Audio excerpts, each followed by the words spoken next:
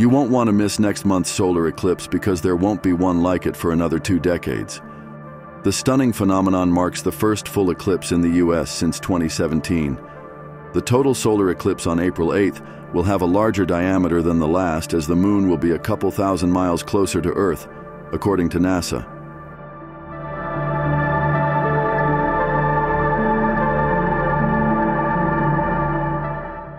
The astronomical event will be partially visible in all 48 contiguous states and will be the last total solar eclipse to occur until August 23, 2044, according to NASA. Some parts of the country will even be able to experience full totality as the eclipse enters through Texas and eventually exits in Maine.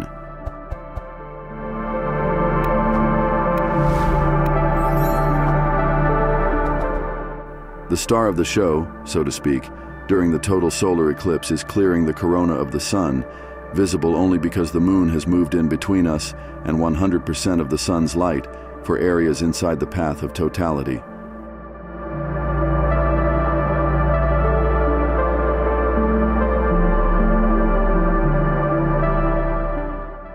But the darkness does give you a chance to see some planets, stars, and even possibly a once-in-71 years comet. As we approach 100% totality, the first planet you may see is Venus. It will be bright and about 15 degrees from the sun. It will be the brightest planet visible and may be visible a little before, during, and a little after totality. The next, and most likely planet you will be able to see is Jupiter. It will not be visible until the 100% period of totality. It will be more faint than Venus, but should be visible to the naked eye. Jupiter will be about 30 degrees from the eclipsed sun.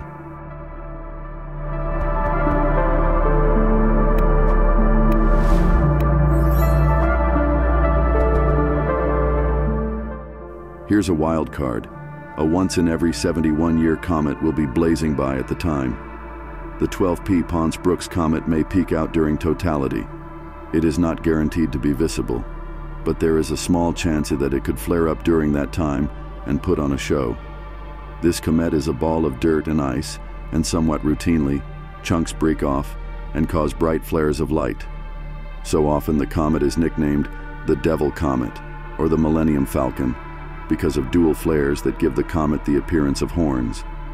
If you get to see the comet, it will be about 25 degrees from the sun. The exploding Devil Comet may show its hornless, greenish-tinged head on April 8th during the total solar eclipse. Photographs of the unusual cosmic event may feature the city-sized comet, which is presently speeding toward Earth. Furthermore, according to one researcher, the comet might be visible to the naked eye if it breaks out before totality, which is the part of the eclipse when the sun is totally obscured. The comet, commonly referred to as the Devil Comet, 12P Pons-Brooks, 12P, has a width of 10.5 miles, 17 kilometers, and orbits the sun in a highly elliptical pattern approximately every 71 years. Comet 12P is an ice volcano, or cryovolcanic comet. This indicates that it periodically erupts when solar radiation causes a fissure in its icy shell, or nucleus, enabling it to blast cryomagma, a mixture of gas and ice, out of its icy interior and into space.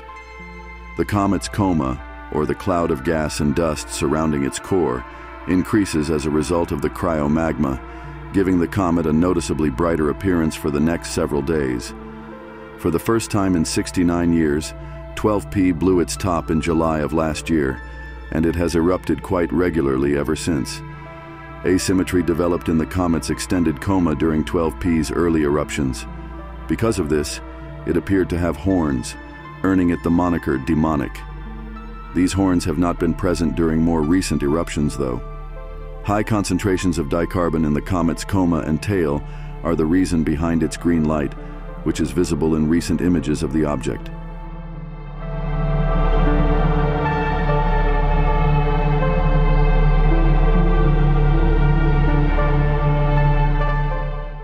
When seeing a partial eclipse, you should always wear protective eyewear, such as licensed eclipse glasses. It is safest to look directly at the sun at totality when the moon fully blocks out the sun. If you don't, you risk irreversible eye damage.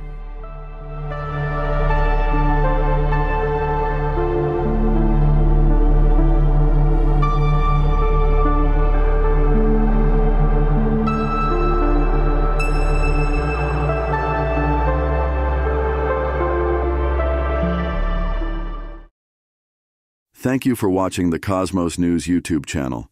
If you enjoyed this video, please give it a thumbs up, share it with your friends, and don't forget to subscribe to our channel for more exciting content like this. Your support means the world to us. And remember, keep looking up at the stars. Until next time, stay curious and keep exploring. Thank you again.